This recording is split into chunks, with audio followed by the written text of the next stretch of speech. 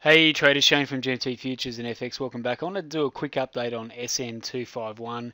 So as you know, we pretty much label every system that we trade, and I'm just doing a review on this yen futures because I'm going to be covering some videos on trading the euro yen on the currencies, and particularly using the Renko charts. But what I wanted to do is take you through trading the yen futures on the futures market, because obviously there's a big advantage with trading the futures as opposed to the currencies, because you don't have to deal with the spread, and you've got a nice tight bid ask. So that definitely does help, and we've got a strategy on the yen futures that is tracking well. It's just consistent, like consistently, as you can see from the equity graph.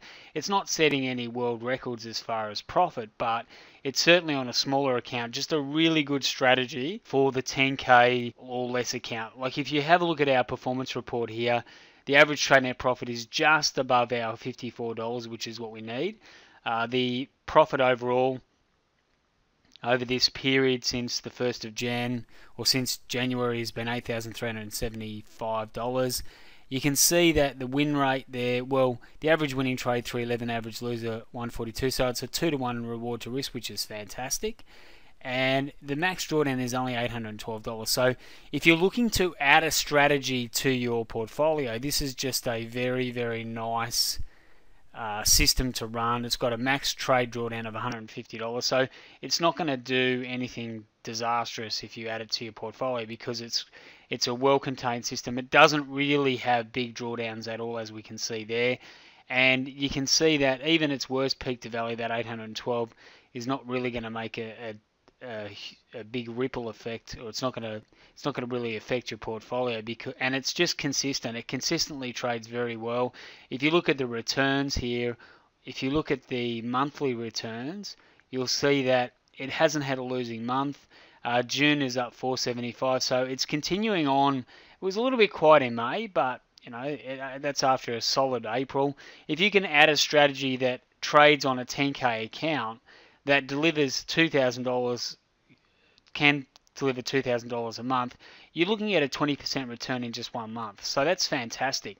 So if you look at this portfolio over the last 6 months, it's delivered an 84% return over the last 6 months. So that is great.